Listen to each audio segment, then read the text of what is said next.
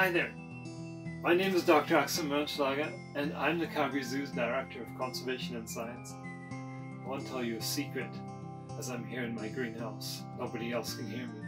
Swift foxes are my favorite.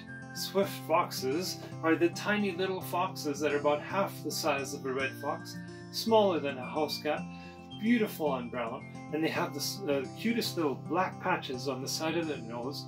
Now, my wife and I have been studying them for almost 30 years so that we can help them to recover after they went extinct in this country for over 40 years. Great news, and what makes me happy is that the populations are doing super well. Now, in terms of working with swift foxes, what makes me so happy is seeing them with their pups. And I want to tell you a story. There's Susan and Hannibal. And Hannibal was a big, strong male swift fox, and Susan was really swift and quick.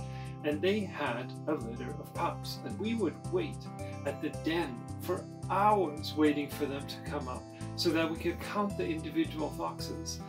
And so we did, and over time we came to know those foxes. We even gave them names as well.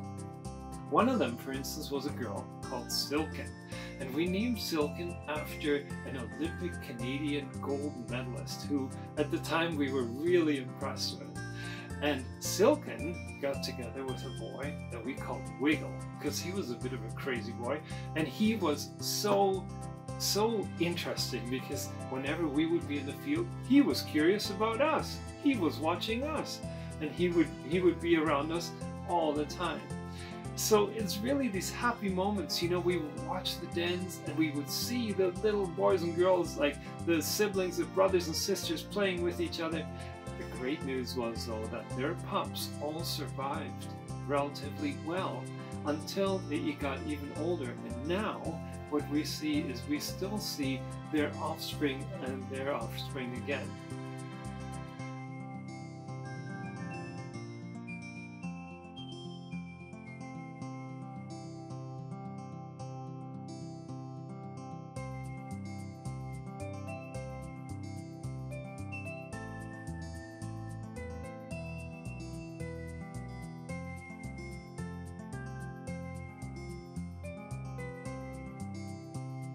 We use science to come up with understanding these issues. Now it's been a real focus for both the Canadian governments and for the American side as well to limit the use of poisons in areas where swift foxes are. That isn't just good for swift foxes, but for other things too. We want to love nature, we want to help nature, and we want to help science to help nature. And so anything that you can do to help us, give us any advice or ideas you can develop yourself is so important so that we can continue to help swift foxes and all kinds of other species that need your help. Thank you for supporting wildlife conservation.